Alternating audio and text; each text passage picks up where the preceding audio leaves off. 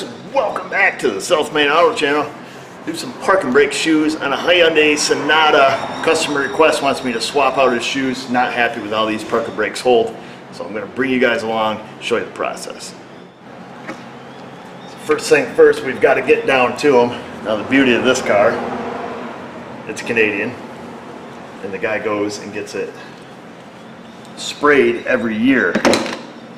Pretty thick, pretty goopy under here. However, everything seems to come apart just lovely, which is nice. I think he uses Crown, he told me. Because I know when he comes here, anything we take apart, we gotta fluid film or Crown the heck out of it. So we're gonna get the brake caliper off. Can't see back there. Got it going in blind. So we'll get them cracked loose. I'm going to take and just pull over on the caliper just a little bit, just to relieve the tension off it. Just so the pads slide off easy. Now the pads on this are not that old.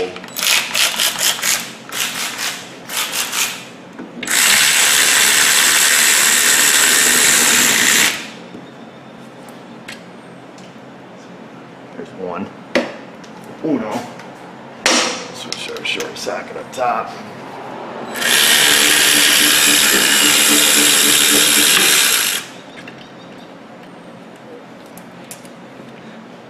We got flat and a lock washer on them. Now just pull our caliper off. Now if you need brake pads, now's the time to do that, obviously, but these ones are not that old. So we're just going to leave that set to the side. Pull our brake rotor off. Now we're going to clean this out. It's got a lot of brake dust and goop in it. We don't want to get on our new pads, shoes. Now these ones don't appear to be physically wore down, but apparently no matter what the adjustment is, they just don't have good holding power. So he brought me a set of Beck Arnleys we're going to stick on there. Now it's kind of difficult to get you guys a good angle. I'll do the best I can. You got an upper spring, lower spring. Fortunately on these Hyundais, everything's on the outside. So I find the easiest way is I just reach in with a pair of needle nose. I'm going to grab right on the hook on that spring and just pull it back and release it. They don't have a ton of tension on it. And then you should be able to slip it right out of there. So that's the upper, and then on the lower, going to do the same exact thing. That one's got a little bit more beef on it, and that's the lower. Now apparently this hardware, have you guys seen the Apparently kid on YouTube? I'll put a link there. The kid's pretty funny. Got myself distracted. Apparently this hardware is not that old, so we are going to reuse that. Oh, that little kid's so funny. He got an interview like at the state fair. You got to see it. If you haven't seen it, you've probably seen it. I think the kid was on the Ellen show. So now we're going to take and you can use a cup tool. We're going to push in on these cups, but honestly they're a little bit difficult to get to with the tool. So I find using a pair of needle nose actually works pretty good. Grab on the outside of the cup, hold the pin on the backside with your digit, this one, and then push in on the cup and then just give it a quarter turn. Don't let it go flying because it'll get you. And then take the cup and the spring off.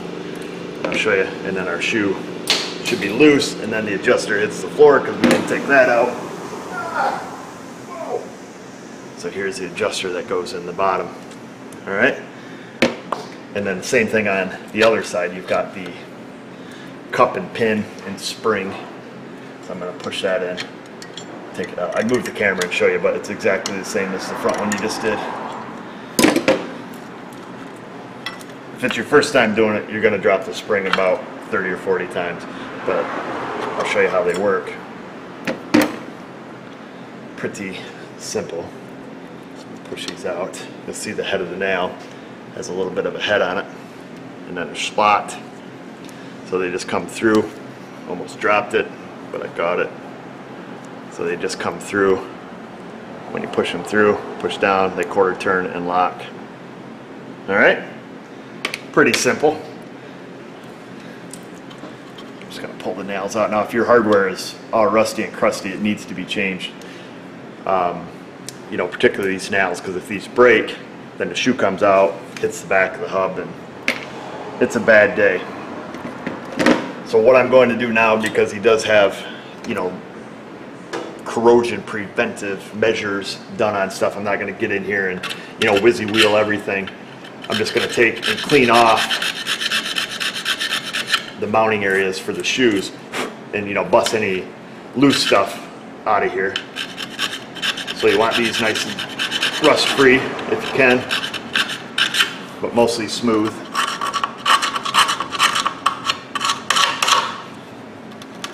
I think there is 1, 2, 3, looks like 6 mounting pads.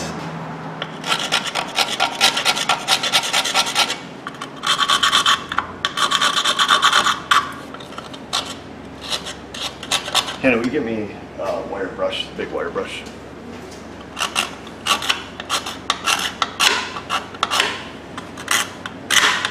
If they're real bad, you got to come in with a whizzy wheel. Big one? Yes, please. And you got to get all whizzy on them.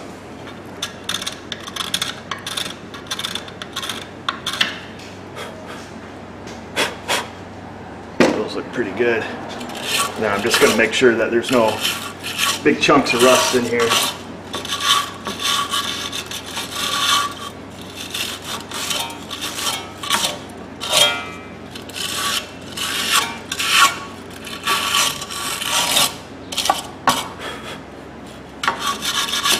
Don't breathe it in.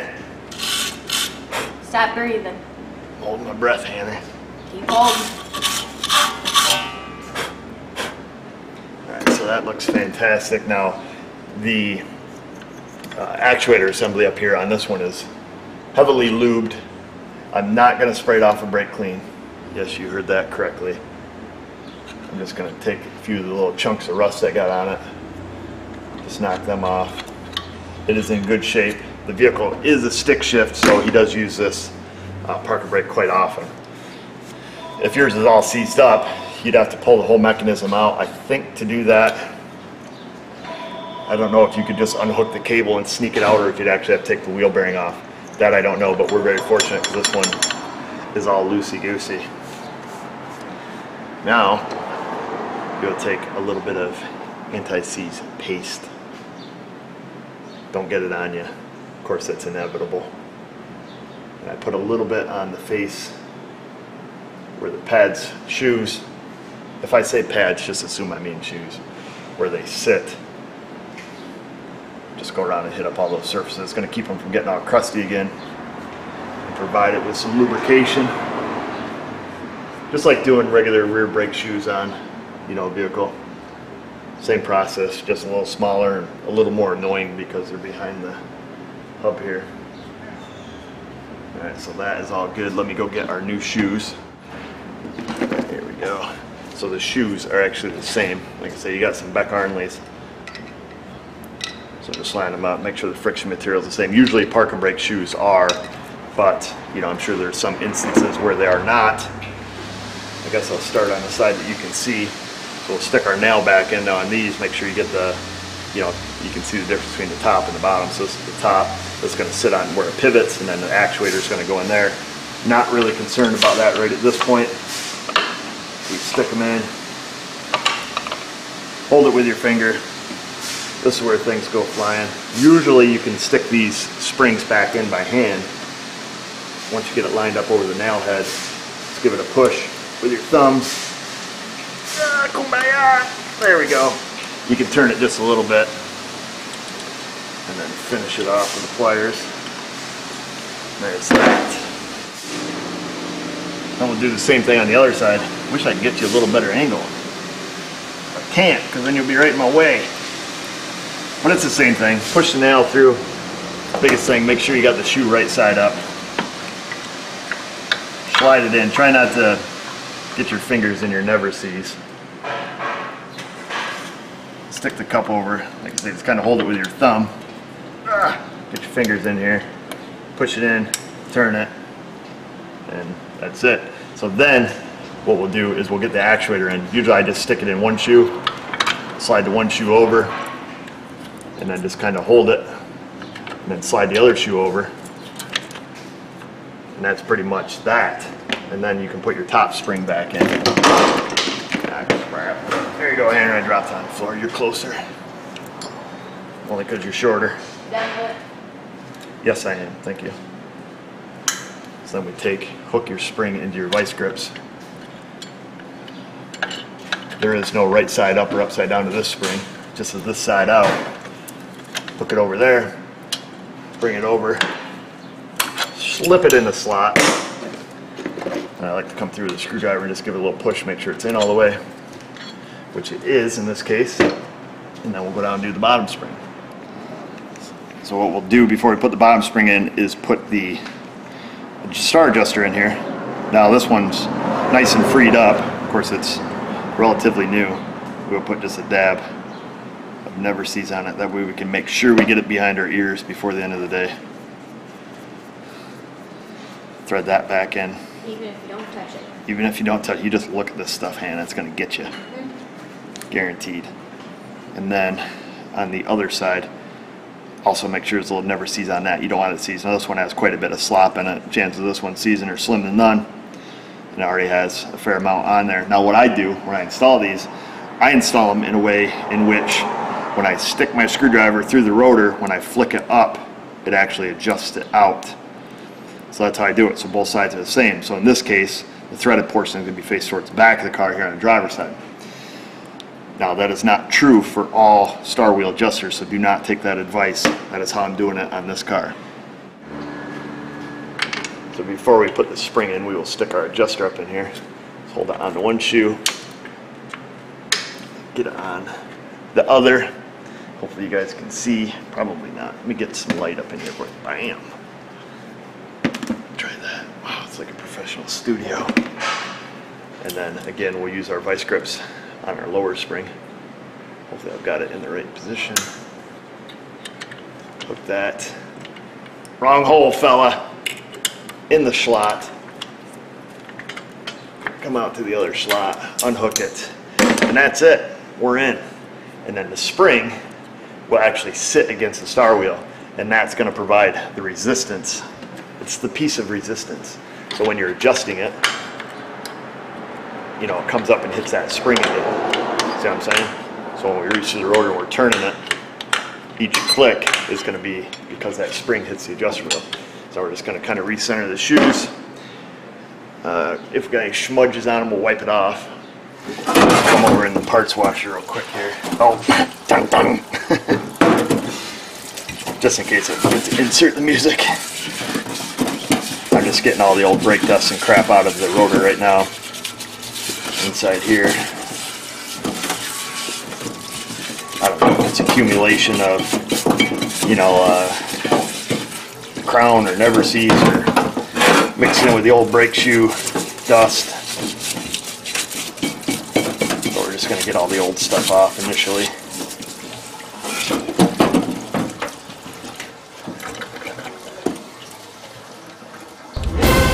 There you go. I wouldn't let you down. Parts washer is fine, but it's kind of oily and has junk in it, so we give it the full douche down of the brake clean.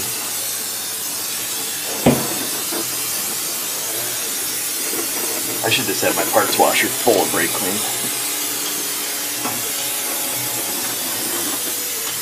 Ah, I love this stuff.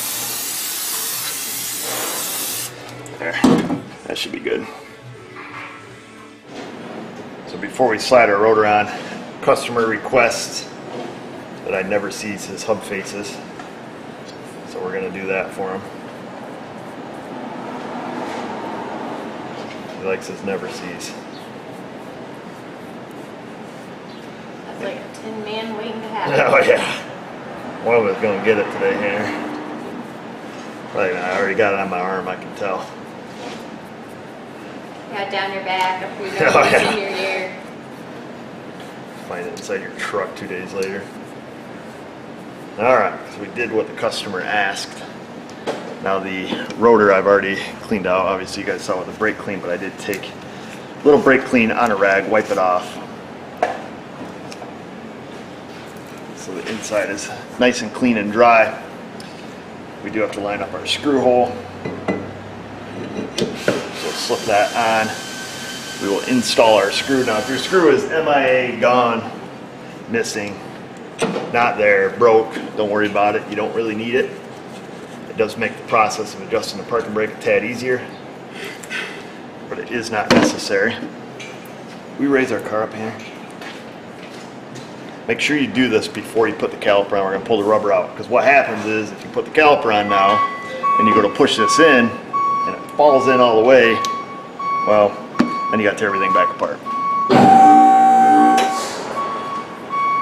So now we're going to spin our open hole down to the adjuster, and you guys seen how I was flicking that star wheel. So we're going to come in here, if I can find it, find me a light. There she is.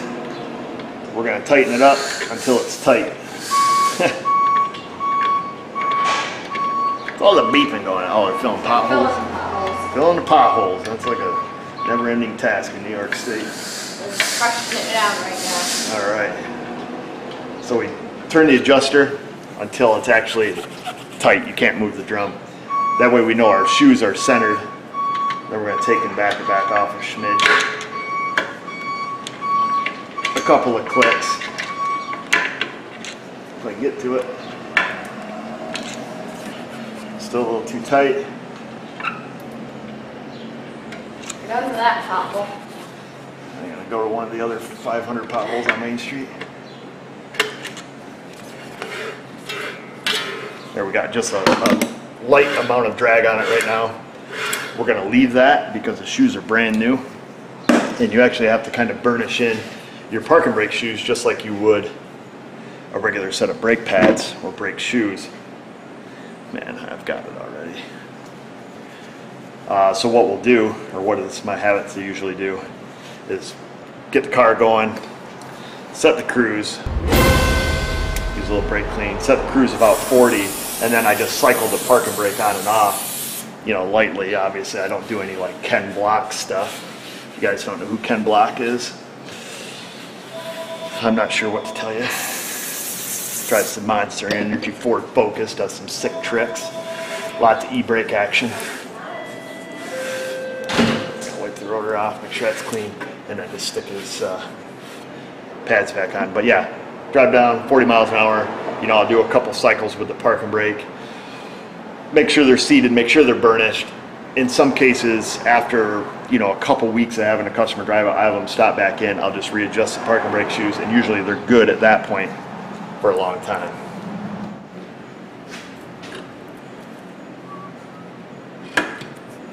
There's that.